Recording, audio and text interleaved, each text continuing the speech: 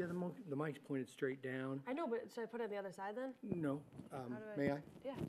If we do this and go like this and point it up and still hide the wire. Now it's pointed right up at your mouth. Oh, okay. I just turned It's a lot easier than it looked, no, yeah. You're perfect. Yeah. Thanks. Cool.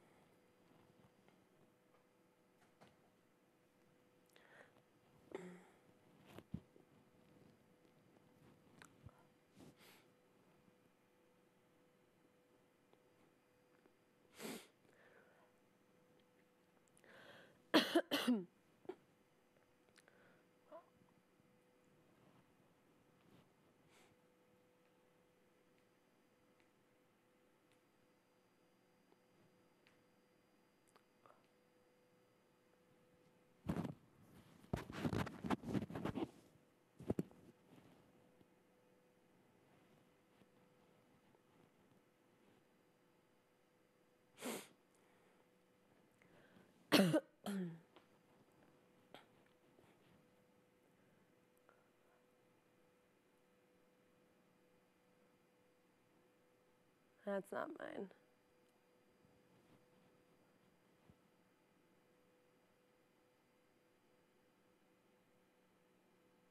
That's not mine. I don't know if you can hear me.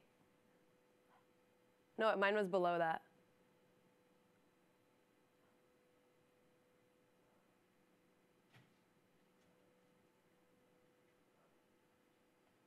Here. They said Hey. we know. Huh? They said we know, like you're good to go. Oh, okay, thanks.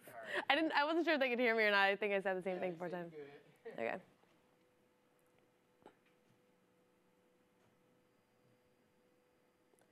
Good morning, and thanks for joining me for a WVUA 23 college football recap. I'm Kylie Sullivan, and today we're going to take a look at some Week 13 games in Big Ten football.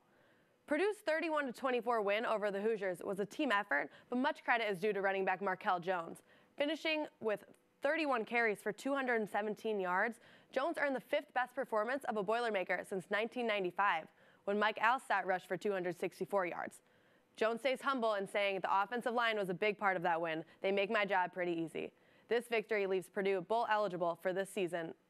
Nebraska finishes their season with 4 wins and 8 losses, the most losses in a Cornhuskers season since 1957.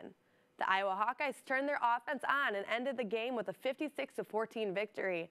Running back Akram Wadley finished with 159 yards and 3 touchdowns to roll over the Cornhuskers.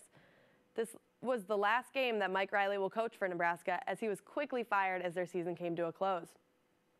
An undefeated regular season confirms the Wisconsin Badgers will face the Ohio State Buckeyes in the Big Ten title game, being looked at as a play-in game for the college football playoffs. Wisconsin is coming off a 31-0 blowout over Minnesota, their 14th straight win against the Badgers. Both the offense and defense completely overwhelmed their rivals, allowing only 133 total yards of Minnesota offense, including 8 first downs and 3 of 13 third down conversions. Minnesota finished the year by not scoring a single point in their last 2 games. As usual, Ohio State beat Michigan, because that is what happens this time of year. Blowing the early 14-0 lead and then blowing the 20-14 second half lead, the Wolverines fell short to the Buckeyes for the 6th year in a row.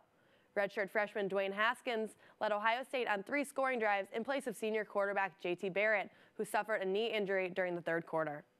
For WVUA 23, I'm Kylie Sullivan. Thanks for watching and have a great night.